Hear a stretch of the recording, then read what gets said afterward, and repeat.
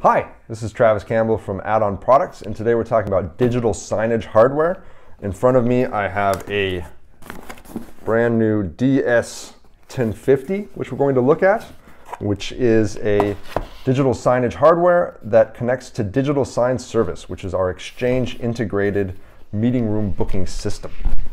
So I'm just going to open this up, take a look at what's inside.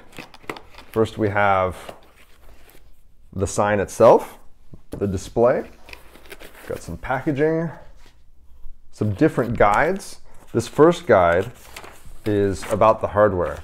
And we've got some different mounting instructions on how we can hang that up. Save that for later. The second guide is the Getting Started guide for Digital Sign Service. Now these units come pre-installed with the Digital Sign Service app, and we're actually going to run through the steps for getting that up and running after we unpack this box. So I'll save that as well. Surface preparation tips if you're going to tape this on a glass wall. Set that over here. And then we have some of the mounting devices. So here we have the mounting for more traditional wall mounting.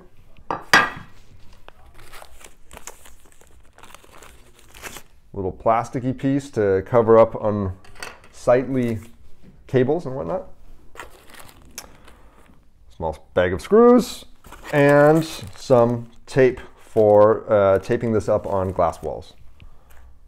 And then finally, we've got our power supply.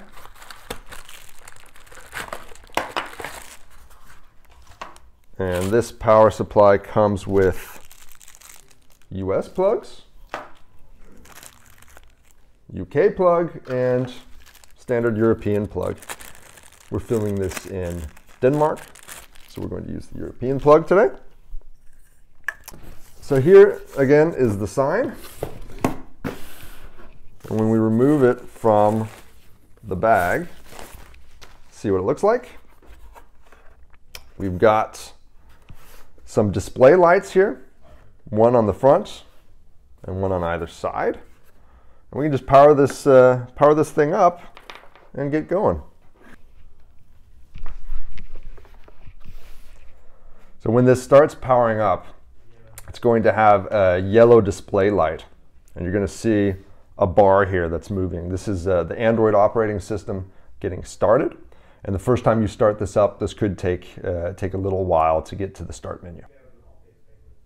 While we're waiting for this to start up, we could take a look at the back side. Today, when we're doing this, we're going to be connecting with Wi-Fi. You can see here we have a Ethernet jack, and this also takes power over Ethernet.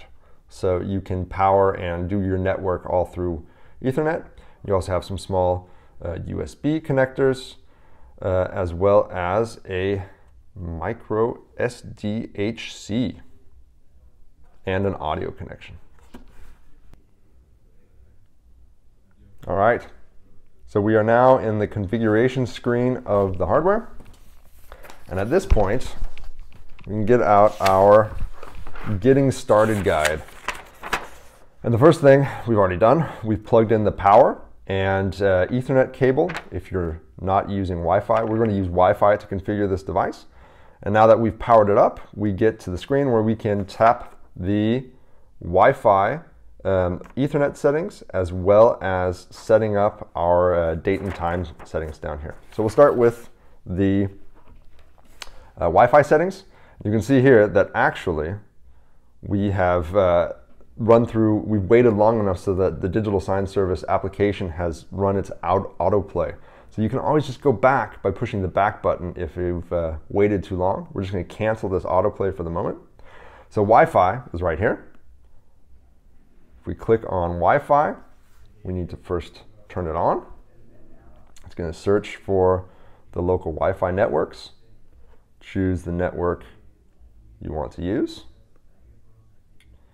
Put in your password.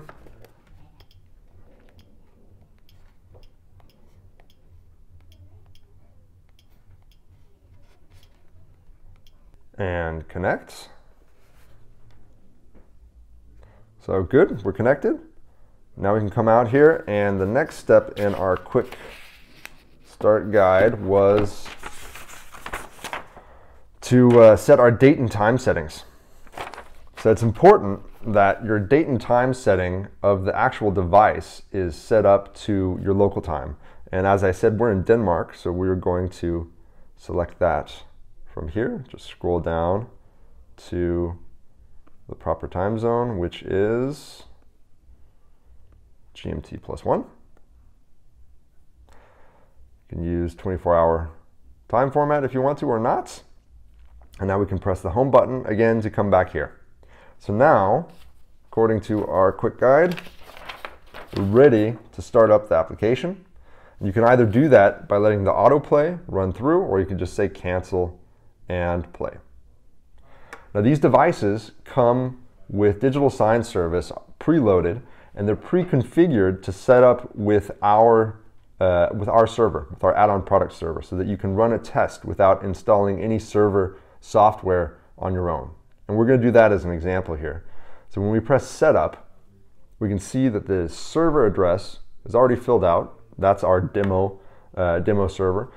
And if you're using our demo server, regardless of your local time zone, you want to keep the server time zone at GMT +1, which is also its preset. Then you can see here under the rooms that we've got a number of different rooms that we can use as an example. And there's other people that are using the same server, so there might be some demo appointments already made. But you just choose the room you want to. You can say we want to have this Copenhagen room. And here we've got some server background and logo options so that you can change this to fit your branding. We've got some timeout and update options.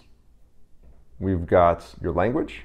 Kiosk mode, this is important that you turn this on, and this is basically removing this Android bar so that people are unable to navigate outside of the digital sign service application. So that's the basic stuff that we're going to worry about right now. So we can just say OK, and here we are. This is what it looks like. This is a room sign for the Copenhagen Room 13. It has our own logo. Again, that's a pre-configured feature, so you can, of course, remove the add-on products logo and put your own in. We can see it's available. It's glowing green on all sides. And if we want to book this room, it's a simple process of tapping. And here we have an instant meeting where we can select a subject from the predefined subjects that the server has been configured to. So we can say it's a project meeting. And then we have the end time, because this is always going to be an instant meeting from right now. So we'll say that this is a short meeting that we want to book until 11:30, and this is going to book the room. And now we're seeing a feature that is requiring me to confirm the meeting. This is to combat for meetings that are booked, but nobody shows up to, so-called ghost meetings. So here, it's forcing me within 15 minutes from the start of the meeting to confirm it. Otherwise, this meeting will be ended and free up the space for someone else to use. So we'll just confirm it, and that's it. We're up and running with the Copenhagen Room 13.